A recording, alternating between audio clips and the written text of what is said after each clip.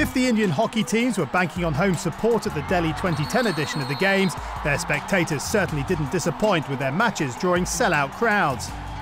India is a hockey-mad nation with a long history of success in the sport, the golden era being from 1928 to 1956 when they won 6 consecutive Olympic gold medals.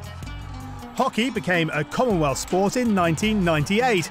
The Indian women's team stepped up to take the gold medal 4 years later in Manchester. Hockey is India's #1 sport going back historically. I think cricket has taken over due to their success, and hockey is not so successful time period over the last 10, 12, 15 years. But we've got a country of 1.2 billion and those people love hockey. If we can do well Com Games and the men can do well Com Games, I think there'll be a boom for Indian hockey. I love the hockey because it is our national games in India, and India is very good in hockey because Indian team is having very good skills. We have good speed and we need some strength and good tactics, but in skills we are very good. They have agility that people don't see, and they have a set of skills that people don't see every day on the world of hockey, and I think when you get it on TV and you see it, you'll appreciate how good they are. Despite their home advantage, the Delhi Games were disappointing for the Indian women's team, who finished outside of the medals.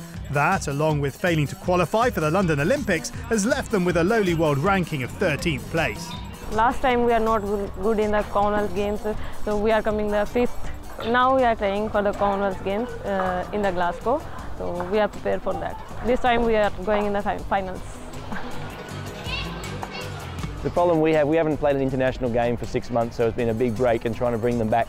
So the work that we've done for the last 18 to 22 months is about putting it all in place and making sure they remember everything they need to do.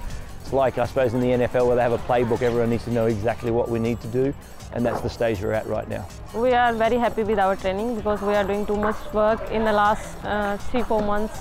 And if we win the medal in the Commonwealth Games, we are very happy because last time we didn't any medal in the Commonwealth Games and Asian Games also.